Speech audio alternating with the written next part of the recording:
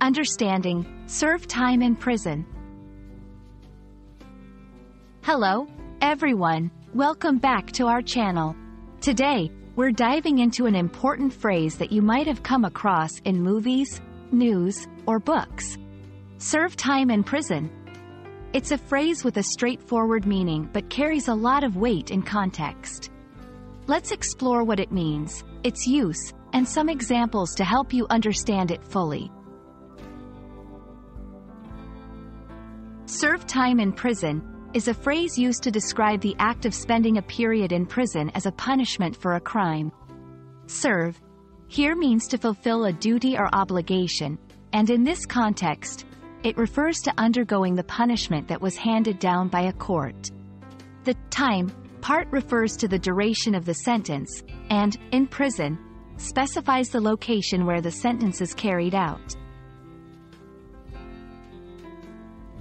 This phrase is commonly used in legal and formal contexts. You might hear it in news reports, legal discussions, and documentaries. It's a neutral way to state that someone is or will be incarcerated for their crimes without going into the details of their offense or the judgment process. To help you understand how to use the phrase, here are a few examples. After being found guilty of robbery, the defendant was sentenced to serve time in prison. She has been serving time in prison for the last 5 years. Many believe that serving time in prison should also focus on rehabilitation, not just punishment. Similar phrases include incarcerated, imprisoned, and doing time. Each of these phrases can be used interchangeably in most contexts, though they might carry slightly different connotations. Thank you for watching today's video on what it means to serve time in prison.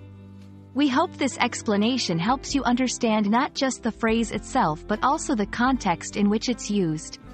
Remember, learning a language includes understanding the nuances of its phrases, especially those tied to culture and law.